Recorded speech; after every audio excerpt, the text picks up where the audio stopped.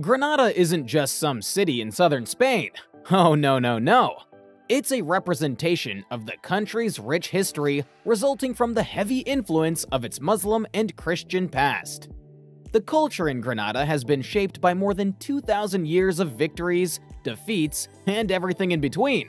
So, if you're traveling through Spain, put Granada at the top of your list and check out our 10 best places to go see. Alhambra. A trip to Granada isn't complete without visiting the Alhambra. This fortress palace dates back to the 9th century, but the building we know today was primarily constructed by the Islamic Nasrid dynasty.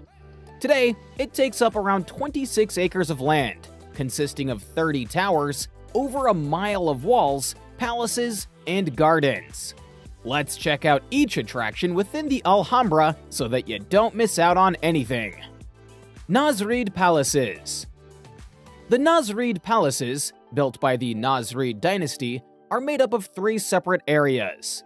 The Meksuar, a semi-public area for administration affairs, Comares Palaces, where the king and his family lived, and the Palace of Lions, a private area for the family.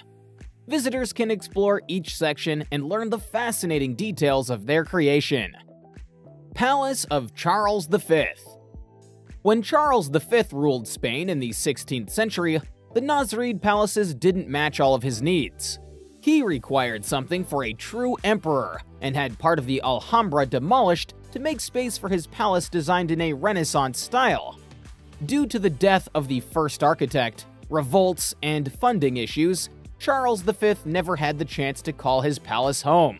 It took 400 years for the building to be officially finished, with the addition of the roof in 1957. Alcazaba. The Alcazaba was the complex's military post, and the residence of guards, commanders, and their families. From the post, signals could be transmitted to the watchtowers, and it's ultimately where plans would be organized in the case of an attack. Generalife. Walk through the gorgeous Generalife garden where Muslim royalty went to kick back and relax. The Christians greatly modified its original layout. In the garden, you'll have a stunning view of the city and the surrounding nature. Granada Cathedral. When the Christians gained control over the city, the Granada Cathedral was built on the site of the Great Mosque in 1523. Its painstaking details and unique design made it an innovative architectural project for its time. Make sure to visit the cupola, the domed section, where you'll see just how remarkable the cathedral is. The Royal Chapel of Granada. The Royal Chapel of Granada was the brainchild of Queen Isabella and King Ferdinand, who decided the city would be their final resting place. They both died before its completion, and Charles V had their bodies transported there in 1521. Today, you can see their tombs, gawk at the magnificent altarpiece, and tour the Sacristy Museum, which consists of paintings, wardrobes, and other artifacts. Basilica de San Juan de Dios. As its name suggests, the basilica was built in 1737 to host the remains of Saint John.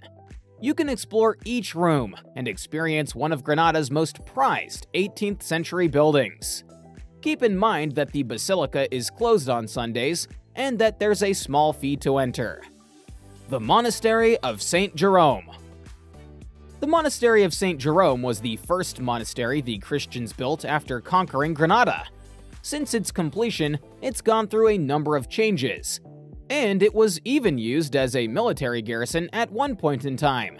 When you tour the building, take time to consider that it was nearly demolished due to neglect, before finally being restored into a pristine condition.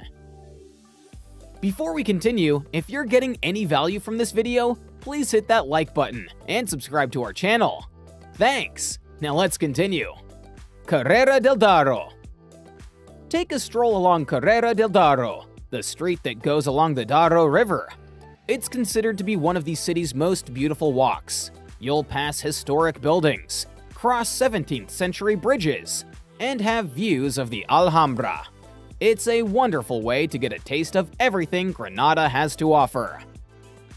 Sacromonte. On the Valparaiso Hill, the neighborhood of Sacromonte is where the 15th century Spanish gypsies settled. You can still find their cave houses within the landscape. Sacromonte is also a hub for flamenco dancing. Make sure to see a show at night for an authentic Andalusian experience. Albaicin. Albaicin is Granada's old Moorish quarter, and walking the narrow streets will feel like you've been transported to a different city. It's an excellent way to get a glimpse of the city's Muslim influence. Here are a few recommendations of places to visit in Albaicin. Mirador de San Nicolás. If you've Googled Granada, you've probably seen pictures of the famous viewpoint from the Church of San Nicolás. From the church, you'll have a perfect lookout to gaze at the Alhambra and the gorgeous Generalife Garden. Have your camera ready, because this spot is Instagram-worthy. El Bañuelo, Arab Baths. Visit the 11th century Arab Baths for a look into the past. It was declared a national monument in 1918. You can access El Bañuelo along the Darro River directly across from Puente del Cadi. Unfortunately, bathing is not allowed, so leave your swimsuit at home. Parque de las Ciencias. Head on over to Parque de las Ciencias, the science park, for an epic day spent at the Interactive Museum.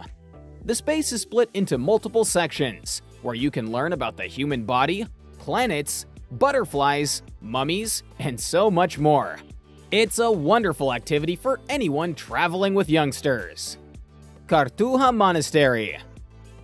Just north of the city is the Cartuja Monastery. It was built in the early 16th century, and the home to Carthusian monks until the 19th century. As you walk throughout the property and within the buildings, you'll see the evolution of the monastery that took place for 3 centuries. Sign up for a guided tour to ensure you get the full-on experience. And that's all for today's video. What's your favorite thing about Granada? Let us know down in the comments. And don't forget to like this video and subscribe to our channel. We hope you enjoyed the video, and thank you so much for watching.